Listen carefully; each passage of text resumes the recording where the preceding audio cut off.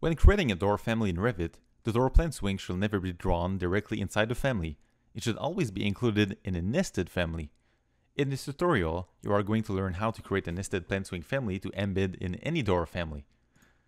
The plan swing family we will create in this tutorial will allow you to select any opening angle you wish to use. The first step is to go to the File tab and to create a new family. Select the generic model type.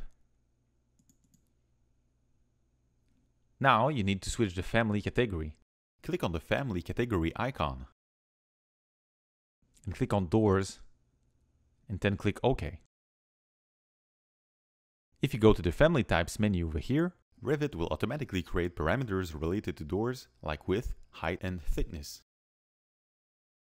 The next step is to create a reference plane. Go to the Create tab and select the Reference Plane tool. Create a vertical reference plane to the left of the existing one. Now click here to create a dimension. Make sure to select Align Dimension or use shortcut DI. Create a dimension between both vertical reference planes. Click on the dimension and assign the width label. Make sure to lock the label by clicking on the lock icon. The next step is to create a reference line. Reference lines are used when you want to be able to rotate elements in a family. Go to the Create tab and click on this icon. Click once at the intersection of both original reference planes. Click again slightly above the first point to create the reference line. Now you need to lock the new reference line. Select the Align tool, pick the horizontal reference plane, and then the endpoint of the reference line. Make sure to click on the lock icon. Repeat the same process, but this time use the vertical reference plane. You'll have to use the Tab key to find the endpoint.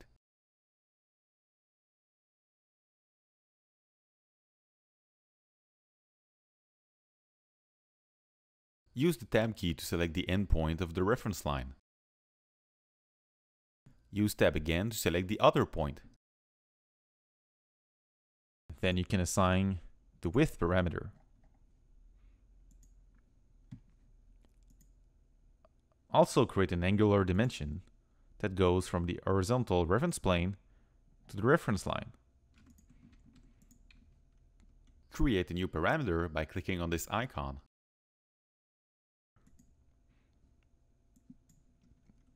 Call it Actual Angle and group under Graphics.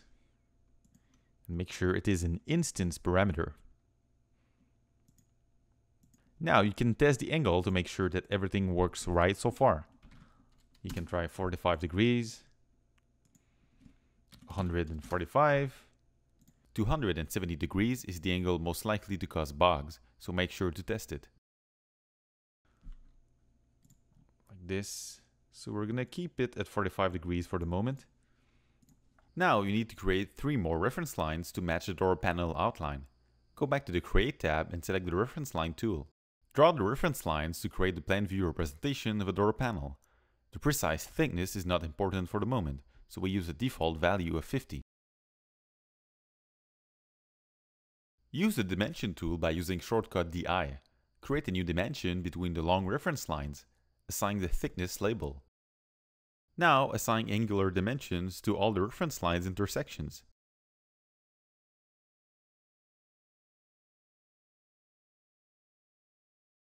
Lock all the angular dimensions by clicking on the lock icon.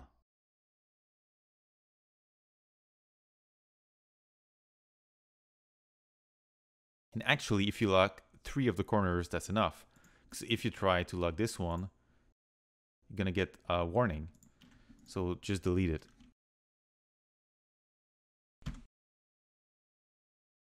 Again, you should test your family to make sure everything works fine. Try a few angles and make sure to always test 270 degrees. When you're done, set it back to 45 degrees. Now let's create a masking region to match the door panel outline. Go to the Annotate tab and select the Masking Region tool.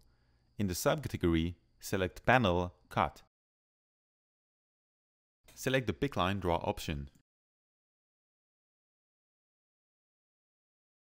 Okay, and here this is important. The first line I'm going to pick is this one over here. I'm going to click on the reference line and click on the lock icon. Then click on the two small reference lines and lock. And end with the original reference line. And make sure to lock.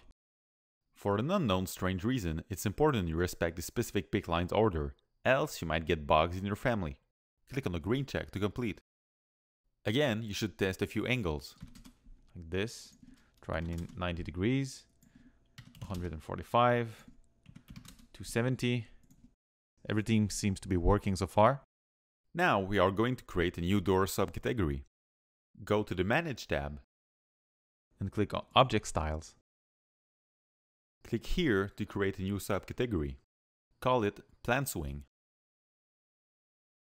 You can leave this style for the moment. Now go to the Annotate tab and create a symbolic line. Use the Center Arc Draw option by clicking here. Select the new Plan Swing projection line style. With the Center Arc Draw option, you have to click 3 times to create the arc line. The first click is at the intersection of these reference planes. Click again at this intersection. Click a final time at the end of the door panel. Select the arc line. In the Instance Properties, check the Center Mark Visible parameter. You will now see a little cross at the reference line intersection, which represents the center of the arc line. Align the center mark to both of the reference planes. Make sure to click on the lock icon. You also need to align and lock one of the endpoints of the arc. Now you have to assign labels to the symbolic arc line. Select the line. You will see temporary dimensions for the width and for the angle. Click on this icon to make these temporary dimensions permanent. Assign the actual angle label to this dimension and the width label to this dimension. Again, test the actual angle to a few different values to make sure that the family properly works. Set it back to 45 degrees. So everything seems to be working for the moment. But there's a thing though, if the angle is too small, let's say 0.1 for example, you will get a warning and the family will break. To fix the issue, we'll create a formula for the swing angle. Go to the Family Types menu by clicking here. Click on this icon to create a new parameter. Set the parameter by instance. Use angle for the type of parameter. And group under graphics.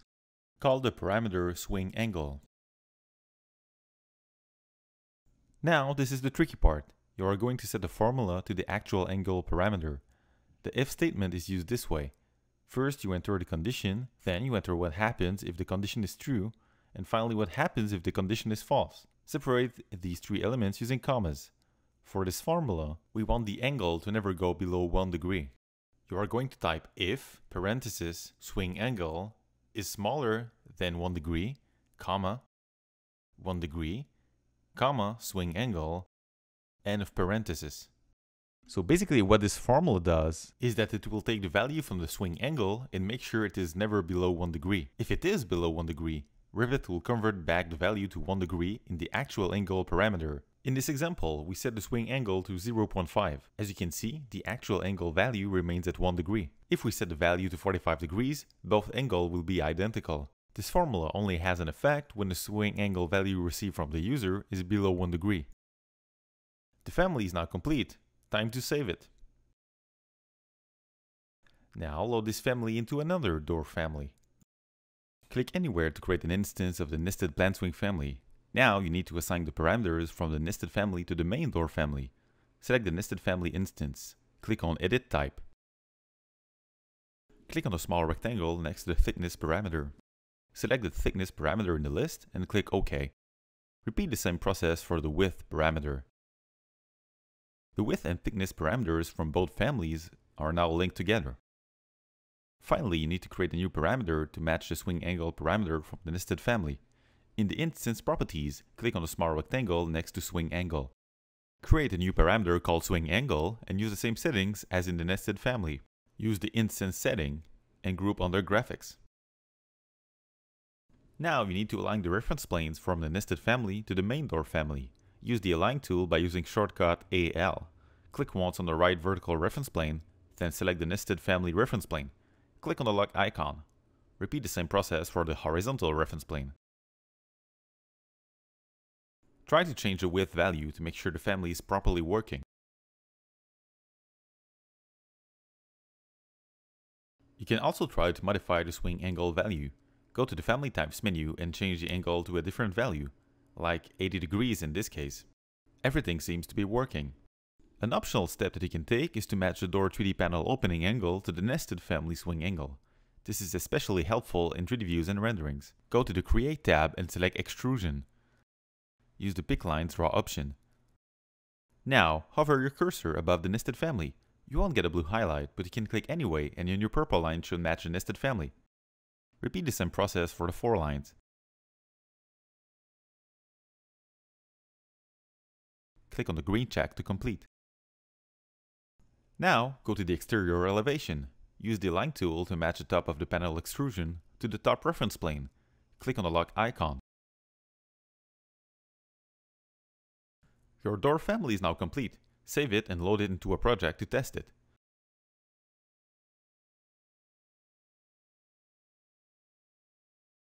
Create 2 instances of the new family. In the instance properties, set a different swing angle for both instances.